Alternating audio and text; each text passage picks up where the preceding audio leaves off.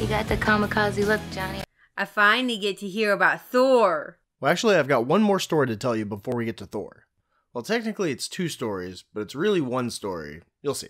I'm being robbed. Actually, the story's about a robbery, but I didn't know whether you'd like surfboards or cars, so we're gonna do both, because they're pretty much the same story.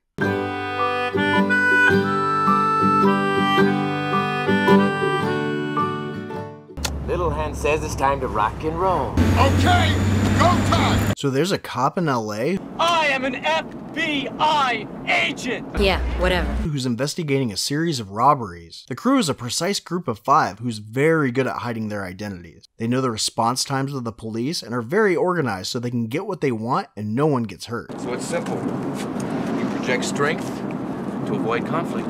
Peace through superior firepower. Some trace evidence left at one of the scenes. So last year, Nixon scuffs the counter when he's going over. Lab says the skid marks came back the same. So there is a soil sample. Mashimoto ZX tires. Traces of sand. Carnauba wax. Sex wax. Yeah. So we know that it's somebody in the street racing world. Surfers use this. They rub it on their boards for traction. Leads a veteran detective to believe that they're members of a certain subculture where the women don't wear much clothing. I smell skanks. That's why you're undercover. His direct supervisor is oddly concerned about his health. You need a solid breakfast, Utah?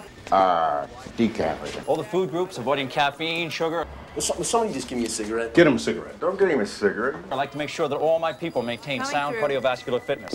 But you quit. Yeah, I did quit. Sir, I take the skin off chicken. Just give me a cigarette. Get him a cigarette. No! We don't drink and we sure as hell don't smoke. And they don't think that him going undercover is the right move for the team. We're working undercover. It takes time. You want time? Buy the magazine. Just how the hell did I ever even let you talk me into this whole boneheaded idea to begin with? We don't have time. But they're the ones who approved him going undercover. I'm not saying that he's necessarily the one that's popping these trucks, but I can guarantee the both of you that he knows who is. You can't just walk up to those guys. You have to get out there and learn the moves, get into their head, pick up the speech. Brah! Brah! Hey, bro, you got a balcony? This was your lame-o idea in the first place. So check it out, it's like this. Saved your life, bro. Oh, hell yeah. Close one. No face. Long workable rides. Dude, I almost had you. Nice point break. All right, like What's that. up, Doctor? What's How you up, doing? Brian? How you feeling, man? Pretty good. His young age gives him the ability to blend in, Young, dumb, and full of cum. Hey man, a lot of guys your age are learning to surf. but he underestimates how much skill you actually have to have. Crazy son of a bitch! You want to commit suicide, you do it someplace else! When he tries to fit in, he embarrasses himself and gets laughed at. You never had me. You never had your car. You gotta stay low, you're gonna bite it. Granny shifting, not double clutching like you should. That's a surfboard, all right. Almost said me. He even gets in fights with people who think he doesn't belong. And while on enemy territory, his vehicle of infiltration gets destroyed. Oh man, we were just about to get along. He then results in going to a girl associated with the group who works at a restaurant and annoys her. Why do you keep hanging around here? Every day for the last 3 weeks, you've been coming in here and you've been asking me how the tuna is. Give me a break. It was crappy yesterday, it was crappy the day before. Guess what? Hasn't changed. What do you want? I'll have the tuna. It's a tuna on wheat. No crust? No crust. I'm serious. I can see that you're serious. Go. This gets him noticed by the group and creates an opportunity for his natural talents to show. And this is what gets him acceptance. You are my good graces. Good catch. You drive like you've done this before. You know who this is? You boost cars. Johnny Utah. What are you, a wheelman? Ohio State Buckeyes, all conference. At work, he gets made fun of for having a female contact. That is your surfing contact? I think the kid's sister's blurring your vision. Female. You can't see past Mia. Blue eyes. What, are you going native on me, Brian? Black hair. I don't blame you. I'd get off on her surveillance photos too. 5'6", 119 pounds. As if they aren't 51% of the population in LA. You know nothing. In fact, you know less than nothing. If you even knew that you knew nothing, that'd be something, but you don't. He gets invited to a party where you can see that he hasn't quite clicked with all the members yet, Why'd you bring the Buster here? Don't you think that's a little out of line? but they still offer him a beer anyway. You can have any brew you want, as long as it's a Corona. Thanks, man. The leader of the group is the one that looks at what they do as a lifestyle instead of a sport. It's almost spiritual for them. They don't have any real understanding of the sea, so they'll never get the spiritual side of it. You say grace. Hey, you're not gonna start chanting, right? Thank you for providing us with the direct port nitrous injection. I might. Amen. Not bad. Amen. And this guy takes him under his wing and helps him understand what it's all about.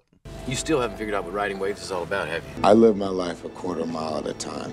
It's a state of mind. For those 10 seconds or less, I'm free. It's that place where you lose yourself and you find yourself. Nothing else matters. Not the mortgage, not the store, not my team and all their bullshit. You don't know it yet, but you got it. It's right there. While they're hanging out, they come across a group that matches the description of what the cop is looking for. A jacket full of priors on every one of these punks. Felony possession of cocaine, that's good. Now we have a top echelon Finch with a lube hose in his mouth.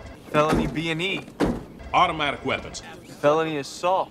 A garage full of DVD players. Postgraduate work at Chino. And generally psychotic behavior. Excellent, I'm loving it. These guys really fit the profile. They're dangerous and violent and don't care who knows it. Well, I'll take that as a compliment.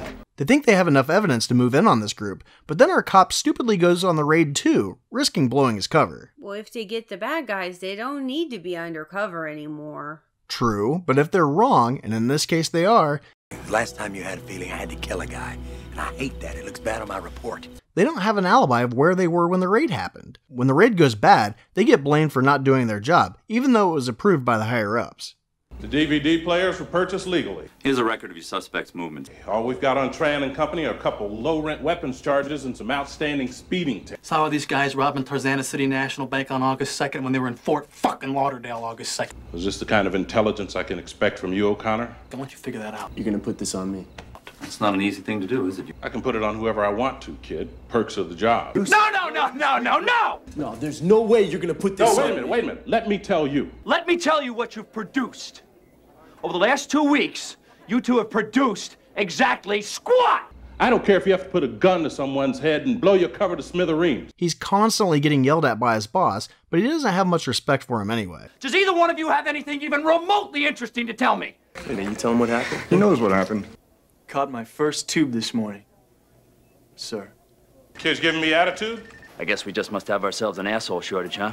Hey, you know what? Why don't you send the bill to Johnny Tran? Not so far.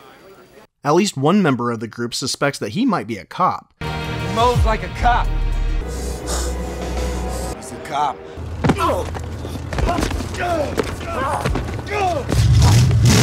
He's a cop. You a cop? He's a fucking federal agent! But the leader's natural charisma outweighs their suspicions, to the point where they even bond with him immediately after. Then don't worry about this guy. I know exactly what to do with him. Great, isn't it? You're doing good! Let's go for a little ride. Donnie, you're about to jump out of a perfectly good airplane! Smoke. Yo, Speedster! We're going like a bat out of hell! He starts to see that the group he's become a part of is actually the group he's looking for. It's Torreto, Brian. It's in our face. And it always has been Torreto.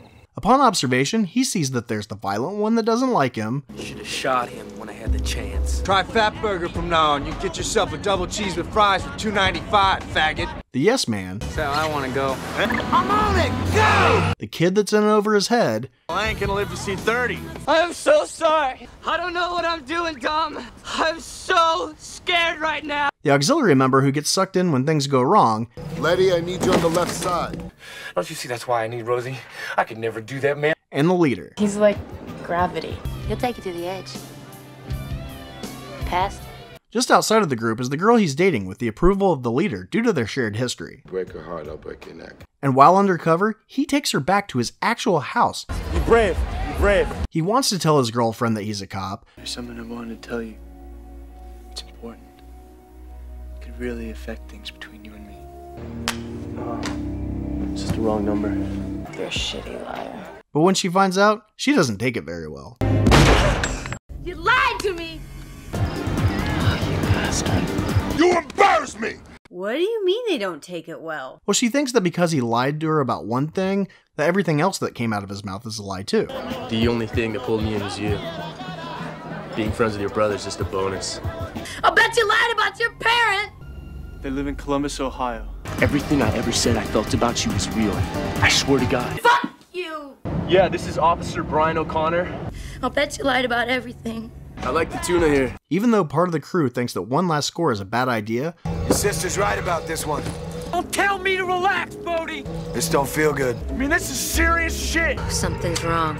And I am scared, okay? So I say we get the fuck out of here now, tonight. the leader convinces them that this is the big one before they can vacation to Mexico. Look, this is the mother lode. We have one more. We've been on this for 3 months. It's strictly a summer job for these idiots. After this, it's a long vacation for everyone. We won't see him till next summer. Other night, I had a dream. You and I were on a beach in Mexico. You just keep thinking about all the senoritas and margaritas. They involuntarily get their girlfriend involved in the heist, where she gets put in danger. The robbers end up breaking their own rules. Same green neon glow from under the chassis. And they stick strictly to the cash drawers. They don't go for the vault. You're breaking your own rules. You're pulling too much time. Shouldn't be doing this without Jesse. No, they never go for the vault. They never get greedy. Which creates a reason for an unexpected gun to appear, which throws off the heist and causes multiple injuries to them.